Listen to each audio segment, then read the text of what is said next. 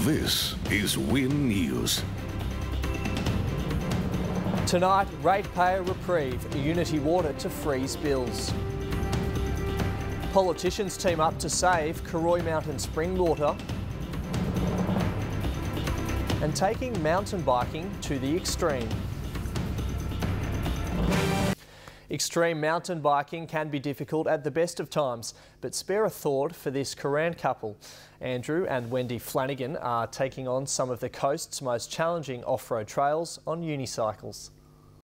Meet the Flanagans. Like most families, they love to get outdoors, but this adventurous couple have taken it up a notch, convincing their kids the best way to explore is off-road on one wheel. It's like a perpetual state of falling, but flying almost.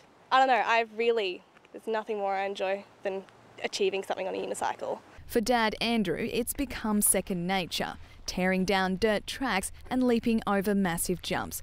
Now he and his brood are spreading their obsession, teaching locals and selling unicycles online.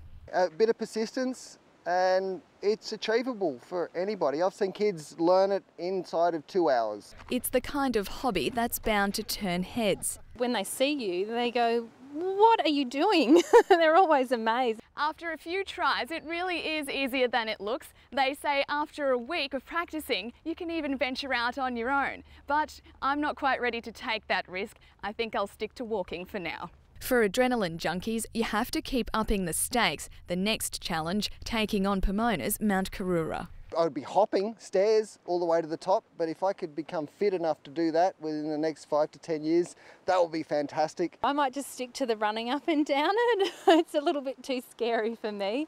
But she'll be there to film the incredible feat. Sarah Sinclair, Win News. Stay with us. Coming up on Win News, a newly renamed coast resort, the target of vandals, and superstitions run high.